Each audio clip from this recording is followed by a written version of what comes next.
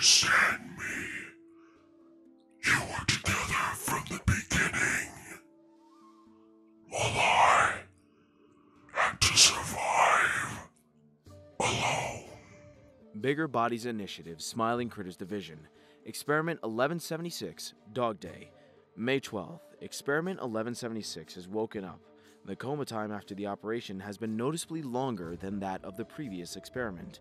May 14th, 1176 still seems to be getting used to his new body.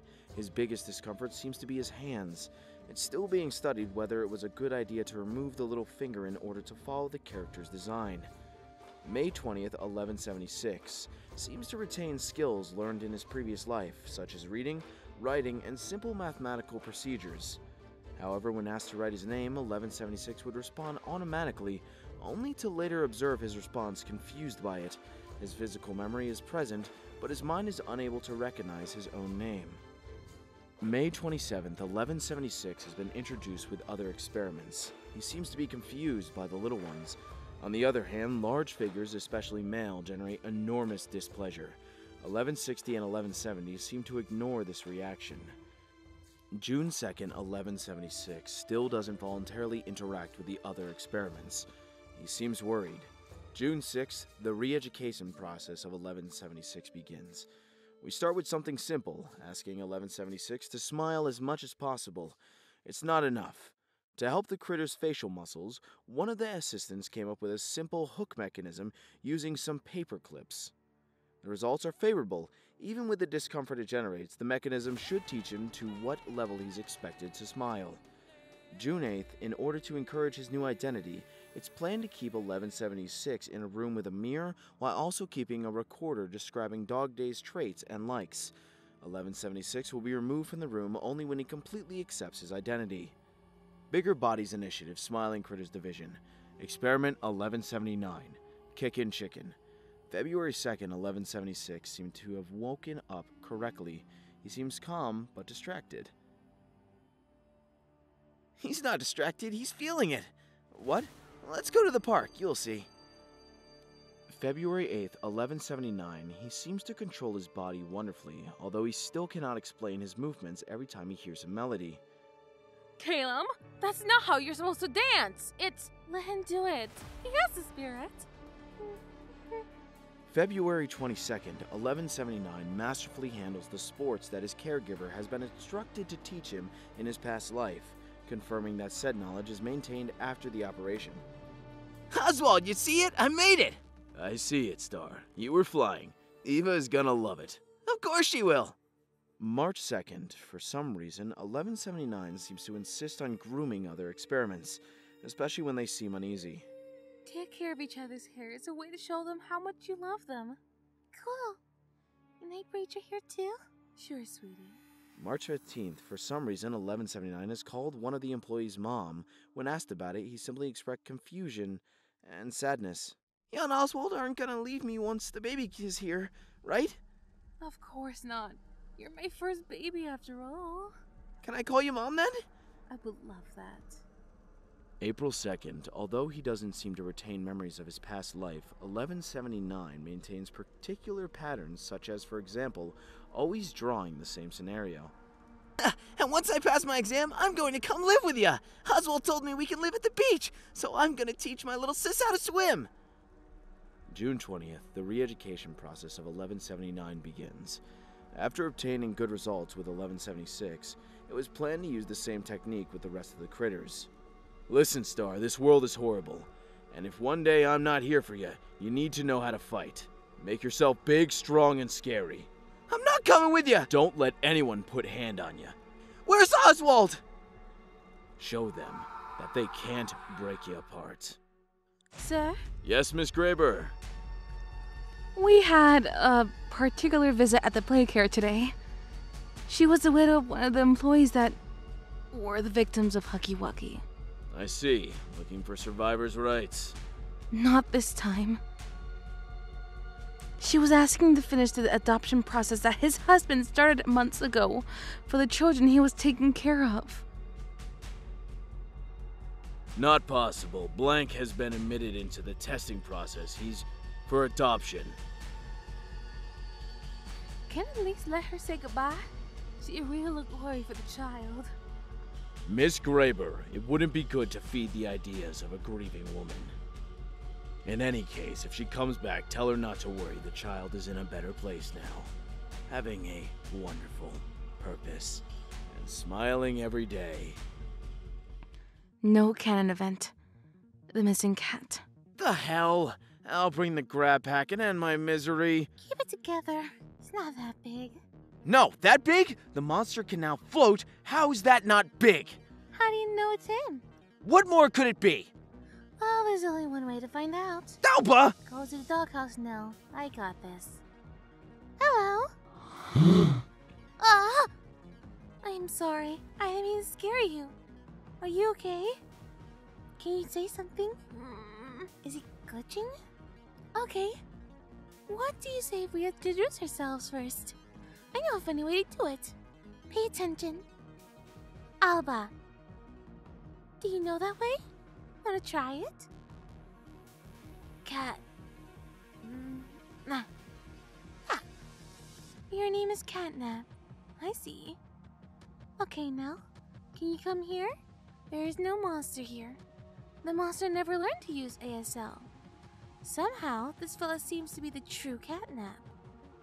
So now the question is, how did he get here? Catnap, where are you, buddy? So, a cartoon in real life? Doesn't matter. Pretty sure I can find a way to cook his meat right. We're not eating him, Samina. Why not? Can't you see he's just a child? A meaty child. At least a stew I can make. Leave the kitty alone! Can his room be next to mine? He can use my pillow collection. We're not adopting him either. Then what's the plan? First, find out what experiment he's supposed to be, but I can't find anything about bringing cartoons to life. I found it! That's my girl. What does it say? He's not an experiment. He's a poltergeist. A what? A supernatural event where one or more spheres provokes disturbance like moving objects, breaking things, and take the form as no real figures. A ghost, you say? Yeah, not just any ghost, but a cursed one. They tend to curse objects and fake an image relate to the object. Pretty sure this catnap comes to the cursed VHS. I hate it, but that nonsense makes more sense than any idea I come up with. So, how do we get him in the VHS? We're not the Ghostbusters. We need to find the VHS first. Probably the ghost could get inside on its own. Okay, Catnap. Do you remember how you got here? Huh? Why scary face? He's making signs. Alba, what is he saying? Well, the first part is big, then cat? I don't understand the last one. Is he growling? Scared, maybe? No, that's another one. The sign is clear, guys. He is saying the big cat. Monster. What is this place? The frog really saw Catnap getting inside here? That's what she said. It's too dark. Is that you? Why is that toy bleeding? Nah, I'm going back. Dogday, put that down. We're leaving. We can't go without Catnap. I'm not sure we should be here. Why are we getting to the monster's cave? Don't you want to help a poor ghost, dude? I don't want to become a ghost. We have a plan. No need to overthinking it. Already, boss? Give him a min. For a ghost, you're really convincing. It's hard to know if your memories are mixed with what you think you are, or if you lie to yourself enough to keep the role. But it's bad for me to wish you were my brother. I used to have a brother. That's what Alba told me. I honestly can't remember him, but when I try hard enough, my mind can remember a big innocent smile. A smile I swore to protect. That smile is gone, and now we are all monsters. It doesn't seem me like he used to. I failed him. If you were him, at least I would know that you're not in pain. that you were not hurting others for my fault. That somehow I didn't mess everything up. Guess I'm just being selfish, huh? You're probably just a kid from the play care that can't rest in peace. And here I am trying to get closure out of you. Forget everything I told you, Kay? You can fail and mess up 100 times in the morning, and 100 more at midday. And at the end of the day, I'm going to smile at you because my brother never gives up, so neither do I. I'm getting too emotional damage for a non-can event. Let's finish this so I can go back to my almost dead. Don't want to move. Okay. Guys, teach him some manners. Wait, something's wrong. Where's the monster? Right here.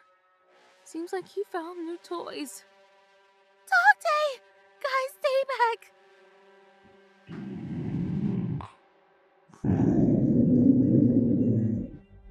The monster's going to kill him! Stop! It's too risky! I can't turn off the TV. It must be the center of the poltergeist. Now bring Catnap. But the others! Please, I need to help my brother. One thing at a time. We need to take the chance before the monster comes back. Ah, damn it. I really hate my soft heart. Change of plan, Alba. I'm dealing with this monster myself. Hey, Smiley! You got the wrong dog. I'm right here. What are you so obsessed with a dumb cartoon to the point of force the original play with you? You're too old for that now.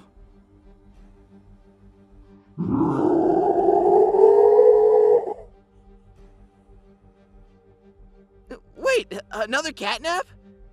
That Dogday? Dogday, you're okay? Bring it on, shitface! Catnap? Is it really you?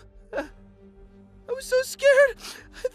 I thought you were acting weird, so I tried to hug you, and then you. I'm never making you mad again. I promise. Please, let's go home.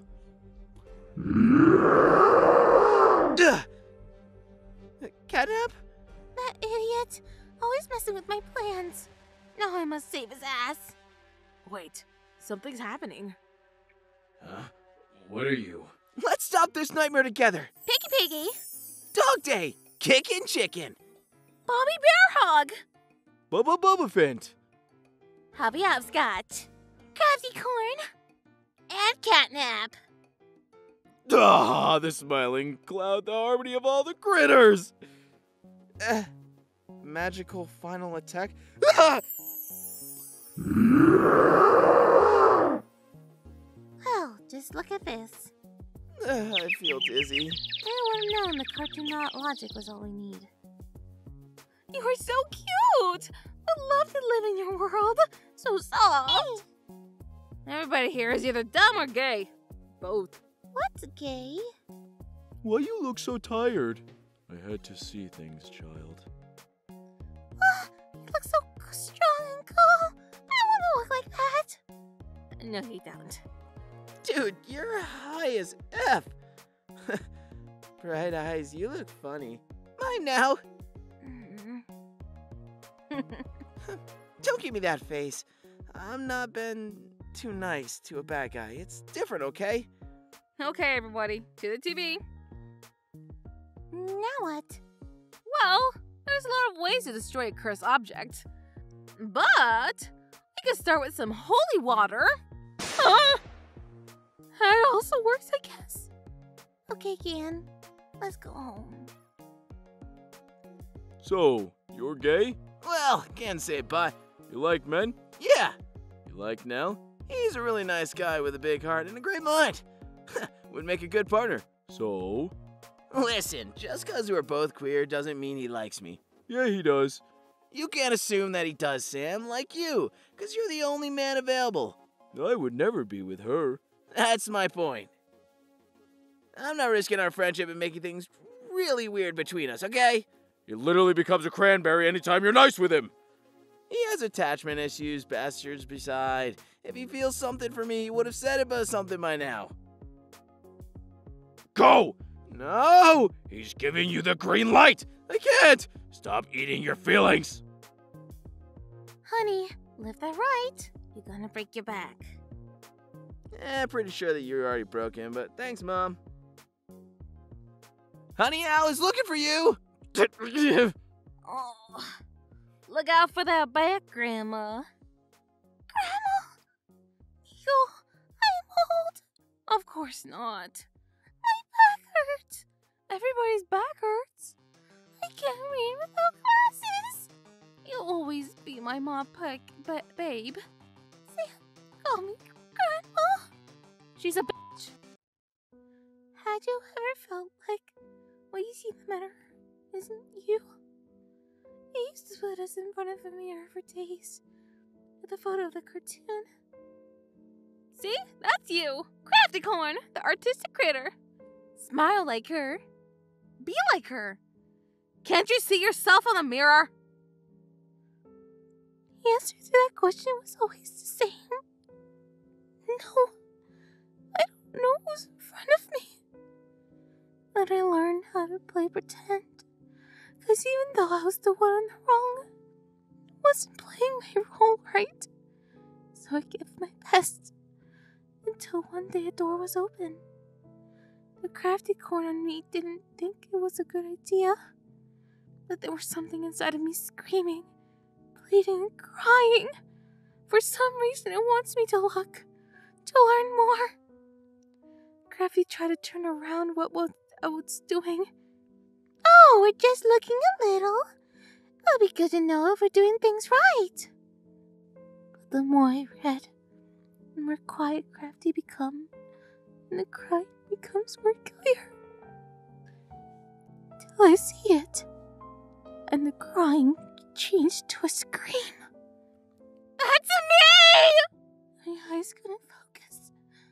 Never had I been able to, but I could see it clear enough.